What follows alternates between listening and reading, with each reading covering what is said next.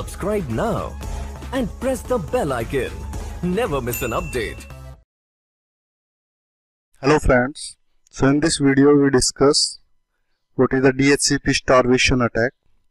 So in the DHCP starvation attack, an attacker target a DHCP server by sending a number of spoof DHCP discovery packets to exhaust all available IP addresses on the DHCP server.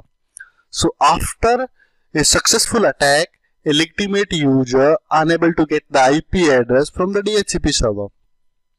So in this video we discuss how to DHCP work, how DHCP starvation work, and how to perform a DHCP starvation attack. So let's start with how to DHCP work. So in the DHCP, basically when a client connect with a network, client request to the DHCP server to provide an IP address. So first of all, client send a DHCP discovery packet. Basically it's broadcast this packet into the network, and the DHCP server receive that packet and provide an offer. So in this offer, DHCP server offer an IP address from their available IP pool, and this request will be the unicast request. And then the DHCP server wait for approx 1 minute from getting the reply from the DHCP server and the DHCP client, and the DHCP client then request for that IP address. So this request must be sent within the 1 minute, otherwise DHCP server discard that session, that conversation. So DHCP client send a DHCP request to the DHCP server for offered IP address, and DHCP server check the parameters and accept that request, that known as the DHCP ACK. And DHCP server maintain a table in which its list that IP address was assigned to this MAC address, like that. So that is the complete conversation between the DHCP client and DHCP server to get the IP address, and this conversation also known as DORA process. So the weakness or the vulnerability is there in the second step when the DHCP server offer an IP address to the client. So DHCP server list that offer IP address in a temporary list, like that IP was temporarily utilized. So it will not offer that IP address for another computer within that same time.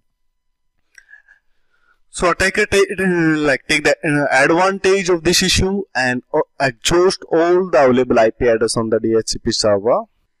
So if you look in this diagram, an attacker send number of DHCP discovery requests on the network by using different MAC address. You can say using the spoof MAC address. And for each request, DHCP offer a unique IP address for each request. So like that, an attacker send the thousands of requests to the DHCP server, and for each request, DHCP server offer the IP address. So let's suppose the DHCP server has 250 IP address. An attacker broadcast 250 fake DHCP discovery requests. So DHCP server offer all 250 IP address for those 250 requests. And after that, DHCP server does not have any remaining IP address. So let's suppose at that time, if any user try to get an IP address and user send a DHCP discovery request, but the server do not have any available IP address, so server discard that request. Okay, server send a DHCP NAC to the client.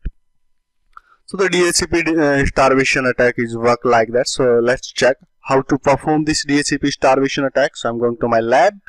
So here I have server, and here I have configured a DHCP server. So if you look there, here I have a DHCP scope, and this is scope. There is a single IP leased to this Kali machine. There is no other IP address, and if you look at the pool, so in this pool it's have approx 99 IP address. So if you check the statics, so here you can find that one IP address in use and 98 IP addresses are still available on my DHCP server. So now I am going to perform the DHCP starvation attack on this network to exhaust these available IP addresses. So I am going to my Kali machine. So here, first of all, we check our interface. So let's check IPA. So here my interface name is ETH0 that is connected with that network, and it's get an IP address from the DHCP server. Okay. Now I'm going to load a tool that known as Yasenia. I'm going to start in graphical mode.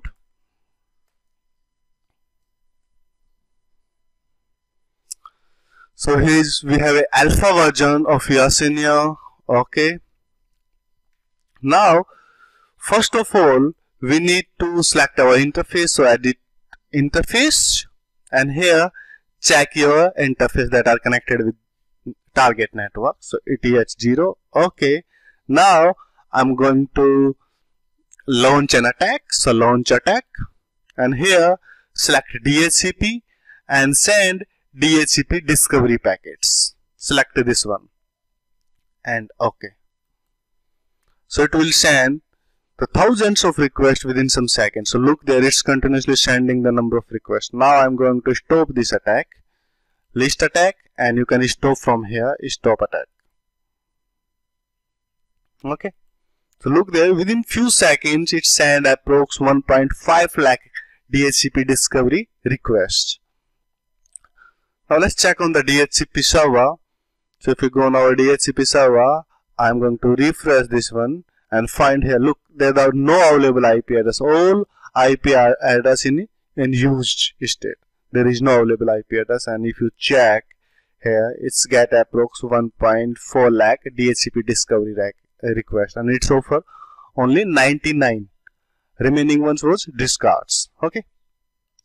So like that, you can perform a DHCP starvation attack on a DHCP server, and after that, if any user try to connect with the DHCP server to get the IP address, DHCP server unable to provide the IP address because DHCP server does not have any available IP address.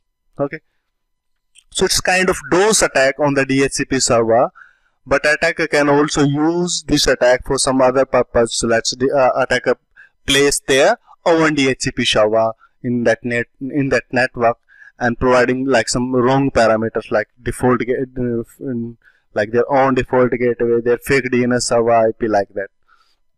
So attacker can completely compromise a whole network by using this attack.